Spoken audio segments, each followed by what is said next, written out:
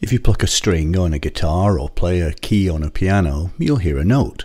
It might be middle C or the F that's 2 octaves below middle C, but whatever note it is, you won't just hear that one note. You'll hear lots of others at the same time. These other notes are called overtones, and the complete set of overtones is called the overtone series. It's this that gives a particular instrument its special quality of sound, or timbre.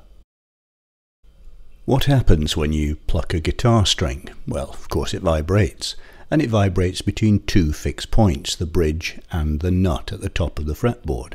The sound comes not just from the string itself. In fact, the string makes hardly any sound on its own because it moves very little air, but its vibrations are transmitted to the wooden body of the guitar, causing it to vibrate in turn and be the main source of sound.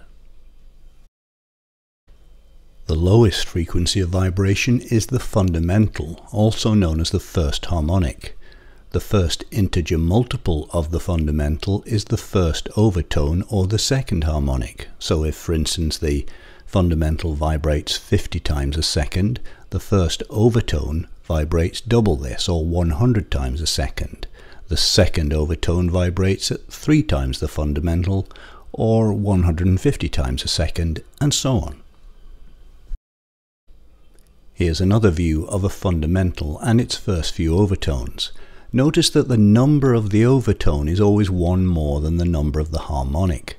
Both overtones and harmonics are known as resonant frequencies. Musicians tend to prefer the term overtones. Physicists tend to prefer to talk about harmonics. If we take our fundamental note to be C2, that's the C 2 octaves below middle C, then the first overtone has double this frequency and therefore is the note that's an octave higher, or C3. The second overtone is a fifth, a musical fifth that is, up from C3 or G3. The third overtone is another fourth higher, or a full octave above C3, bringing us to C4 or middle C. The fourth overtone is a major third higher than C4, which is E4, and so it goes on. This process of stepping up from the fundamental in the frequency ratios 2 to 1, 3 to 2, 4 to 3, 5 to 4 and so on gives rise to what's known as the natural tone series. It's a series built by moving up from the fundamental in successive overtones.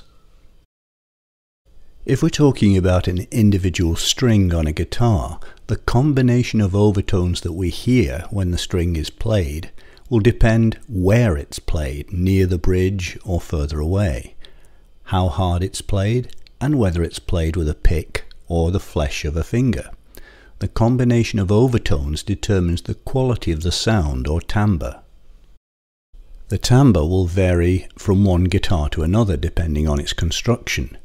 It will vary even more from one type of instrument to another. Clarinets, for instance, tend to have strong, even-numbered overtones, 2nd, 4th, 6th, and so on, and weak, odd-numbered ones, especially in their lower registers. The combination of overtones produced by organ pipes depends on whether the pipes are open or closed. Pipes that are closed at the top sound predominantly even-numbered overtones, which is the same as saying odd-numbered multiples of the fundamental. Open pipes, on the other hand, produce a combination of both even and odd overtones. In modern Western music, we don't use the natural tone scale based on overtones or harmonics. Instead, we use something called 12-tone equal temperament, in which the frequency ratio of successive notes is a constant. The table here compares the first 31 harmonics, just subtract 1 to get the corresponding overtone, and the intervals of the equal temperament. To do this, the notes of the natural scale have been octave displaced and compressed into the span of 1 octave. In the column on the right, you can see the difference between natural tones and their equal temperament equivalents in cents. 1 cent is 1/100th of a semitone or half tone in equal temperament.